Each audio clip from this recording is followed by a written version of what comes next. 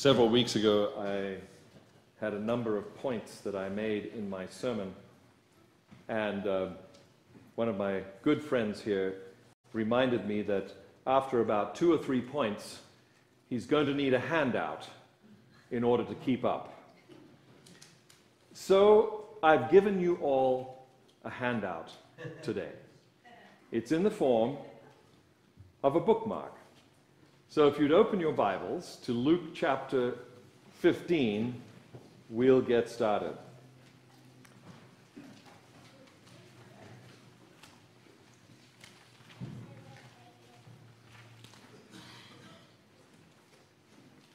I want to take you to the very most important verse for today, and that is verse 32. Are you ready? But, Jesus says, he's speaking now the words of the Father at the end of the third parable that he's told. But we had to celebrate. Now, I've said it with emphasis here. I'm now going to be the father. He's facing a son who is upset with him, and he's explaining and he's telling about the emotions that he's feeling, and he's saying, I had no choice. The way that I was feeling when I saw your brother come over that hill, the only thing we could do was to celebrate. I couldn't help myself. We had to celebrate and be glad, because this brother of yours was dead and is alive again. He was lost and is found. You see, 30 verses before, in Luke 15 verse 2, Jesus is now answering the attitude that has come from the church people. I've entitled our time together, When the Lost is Found. And that word when implies that it's going to happen. And my friends, it is happening. Every day the lost are being found. And they're being found by God. And he's using all kinds of agencies to make this happen. I was with some friends last night, and I reminded them, and I reminded myself just by saying it again, there are pieces of scripture that surprise you sometimes. One of them is when God calls pagan kings his servants. My servant Cyrus. My servant Nebuchadnezzar. These are people that we see in scripture that are against God, we think, that are doing really bad things to God's people, but yet they know the living God. They know the Creator God. They are in league with him.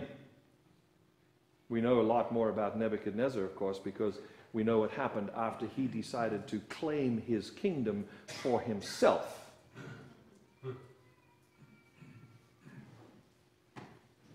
Today we're concentrating on the reaction. I want you to concentrate with me on the reaction of those who have lost something or someone, and on their reaction when they find the lost thing or person. So, in Luke 15, I really love Luke 15. You'll know that about me now and forever. Luke 15 has 3 stories of 3 lost, well, first we could call a sheep a thing, then a coin is a thing, and then a person, a boy. And these are the stories that Jesus tells because of the fact that the teachers of the law were muttering. What were they muttering? Okay, are you ready? This is what they were saying about your Jesus and my Jesus. This man welcomes sinners and eats with them. My mother always said, show me your friends and I'll tell you your character. This is what they were saying about Jesus. He welcomes sinners into his friendship circle and he eats with them. Then Jesus told them this parable. Suppose one of you had 100 sheep and loses one. Does he not leave the 99 in the open country? Listen, church people. Do you feel like Jesus has left you in the open country while he's busy with somebody else this week? If so, fear not. You're still part of the 99. Okay? But listen to the story, because we're focusing on the reaction of what happens when something that was lost is found. Does he not leave the 99 in open country and go after the lost sheep until he finds it? When he finds it, he joyfully puts it on his shoulders and goes home. Then he calls his friends and neighbors. Here's the reaction. Here's the reaction of what happens when that person who has lost something of value finds it. Calls his friends and neighbors together and says, "Rejoice with me, I have found my lost sheep. I tell you," okay, so now Jesus is talking directly to the people he's got in front of him. "I tell you the truth. In the same way, there will be more rejoicing in heaven over one sinner who repents than over 99 church people," my translation, "who do not need to repent." Wow. So now we've been left in the open field while as we talked about last week, the guardian of the galaxies is out searching for his lost children. And he's really happy. He's really happy when he finds one of those lost children and brings them back home. In fact, he seems to be even more happy than he usually is with us, those who have never left, if you want to count yourself as one of those today. Okay, so let's look. What's the reaction? Okay, that's losing the sun.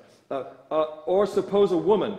Now, ladies, this is a cool story because it involves ladies and it involves weddings. Okay, understand that what we're about to talk to is the woman's bank account. Some of you in your marriages have chosen to have separate, this is my stash, no, this is my stash kind of thing. Chris and I decided we only have one stash, and she runs it. So that's a good thing, okay? Suppose a woman has 10 silver coins.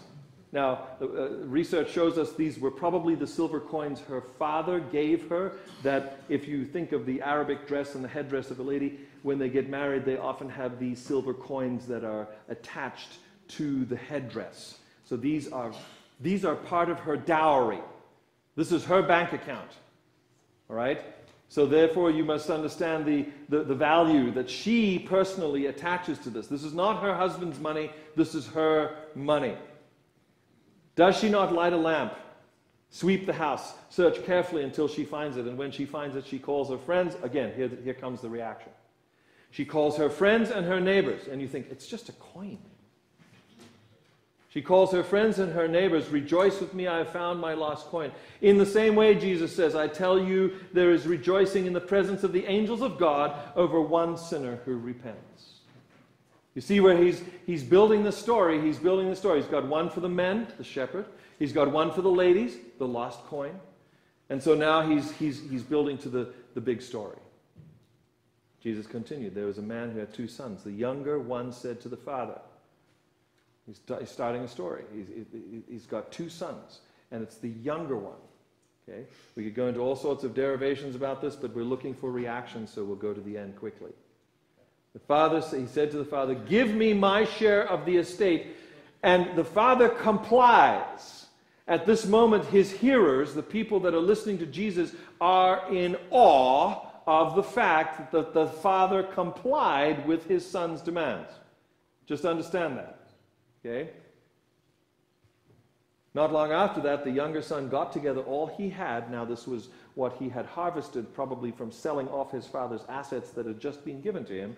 He got together all of what he had, and he went off into a distant country. And there, and this is a great word, and I hope you love it like I do, he squandered. He wasted. The Old English is, this person was a wastrel. Okay? He squandered his wealth in wild living. Now, after he'd spent everything, there was a severe famine. So the economy tanked. because of the famine, and he was left, because he didn't have any money now, he was left in a very bad position. So he went out and hired himself out to a citizen of that country. Now, please understand that Jesus loves to exaggerate. I don't know if you know that about Jesus. And I hope you don't think that it's because he's lying. He's not lying. He's telling a parable, and he exaggerates for emphasis, my father used to say. He exaggerates for emphasis. Here he's about to exaggerate because these are good Jewish Israelite people, and it's one of their sons who has now done this to his father, which is so terrible, and now he's wasted all his money, and now he's working for a foreigner. Stood beside somebody last night who actually knew the word goy, or the plural goyim, means Gentile, means someone who is not us. Because in their minds, there was us, and then there was everyone else. Now you know why I don't use that little hyphenated phrase, non-Adventist. It's our version of the word goyim. He hires himself out to a foreigner, and Jesus emphasizes the situation by saying that he was now put in charge of feeding pigs. I mean, if you want to exaggerate to an Israelite audience, this is the way to do it. One of your best and brightest is now reduced to being a pig's herd. A pig's herd. He longed to fill his stomach. He's hungry. He doesn't have any food. Longed to fill his stomach with the pods the pigs were eating. But no one gave him anything. In other words, the farmer said, "You touch my pig's food, you're fired." So he didn't have human food, and he wasn't allowed to even touch what was given to the pigs, which was probably the leftovers of what the man was eating himself. So he comes to his senses and says, "How many of my father's hired men have food to spare? And here am I starving to death. I will set out and go back to my father and stay with him." He goes through a derivation here of story that he is going to tell his father about the fact that he no longer wants to be called a son and have that status. He just wants to be a servant. And he's rehearsing the story as he comes over the hill. And as he comes over the hill, he is flabbergasted to see that there is a man running and that there is a dust cloud behind him. So again, look at reaction here. Look at reaction. There's a dust cloud behind him, and there are servants trailing him, and he's yelling to people. And as he gets closer, he realizes it's his father. And without even so much as listening to the first part of his prepared speech about being a servant now instead of a son, he feels his father's cloak going around his back. He hears his father, I mean, it's just now going into slow motion in some respects in his mind. He hears his father yelling to the servants, "Get the party tent ready. Kill the fatted calf. Bring my shoes out for my son. Bring another robe for my son."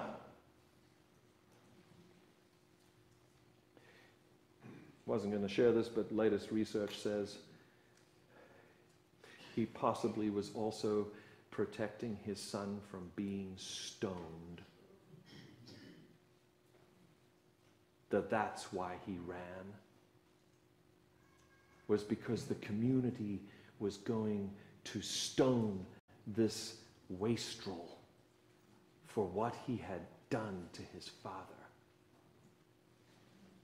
So his father runs out to literally envelop him with his body, so that if anybody dared to think that he was going to have stones thrown at him, the first stones would hit him instead of his son. Reactions to what was lost that is now found. But we get to the end of the story. Very quickly, I just want to tell you that in this situation, what I've just told you is that the father goes out to meet his son. The party has already started now. Everything's going. And in from the field comes the older brother. And the older brother finds out from a servant what has happened. And he is livid. He is hopping mad, as we say in England. Just cannot believe that this is going on. Watch what happens. The father goes out. So, church person, if today you're thinking, oh, God only is after the drug addicts, he only reaches out to those who really need him, I want you to see the Father today leaving the tent, leaving the party, to go out to his son, who is hopping mad with him. Now, I'm a good church person, I hope. I've been mad with God. You ever been mad with God? Jesus says to his listeners, the good son, the son who had never left, was refusing to come in. And so the father went out.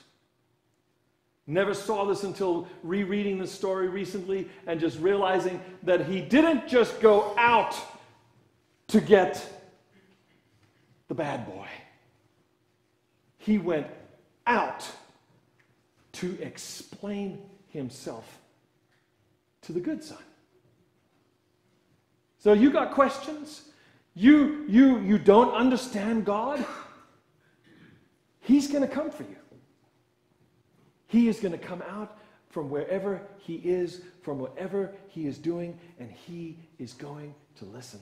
He is going to want to explain. And that's when this verse that we have already read comes in. Verse 31, the verse before. My son, the father said, you are always with me. You're on my team. And everything that I have is yours.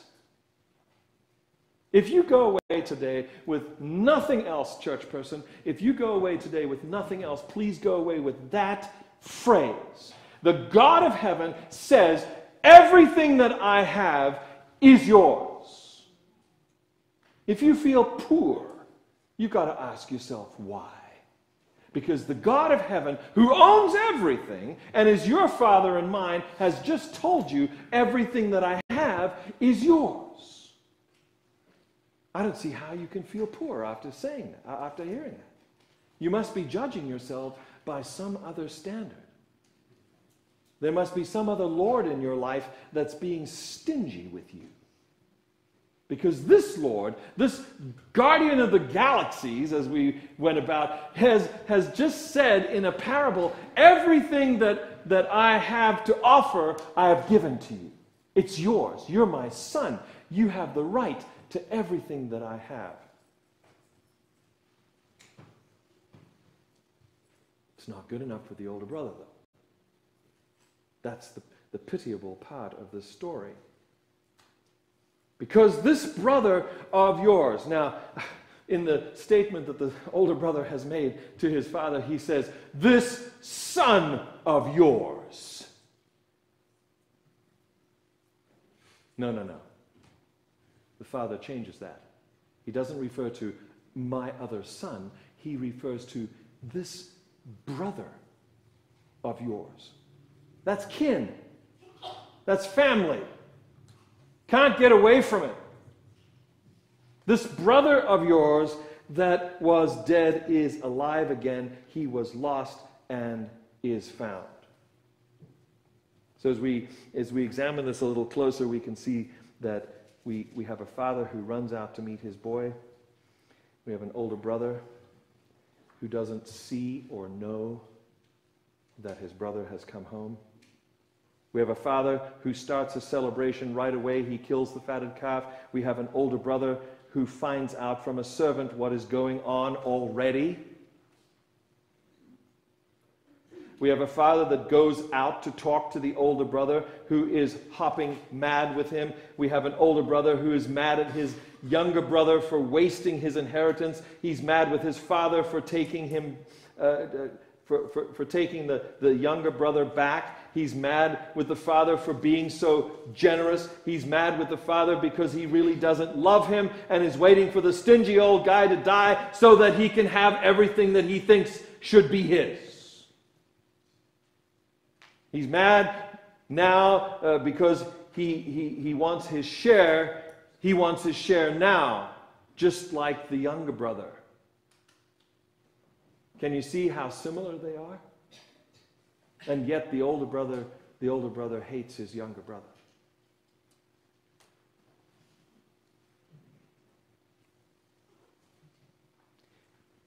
But in verse 32, God says, but we had to celebrate. We had to celebrate. He was dead. Now he's alive. He was lost. We didn't know what was going on with him. But now he is found. So I say to all of us today, may we celebrate with our Heavenly Father. May we enjoy being found. Do you want to be found today? I want to be found today. May we enjoy being found. May we love with the same love that our Heavenly Father has for every single human being on planet Earth.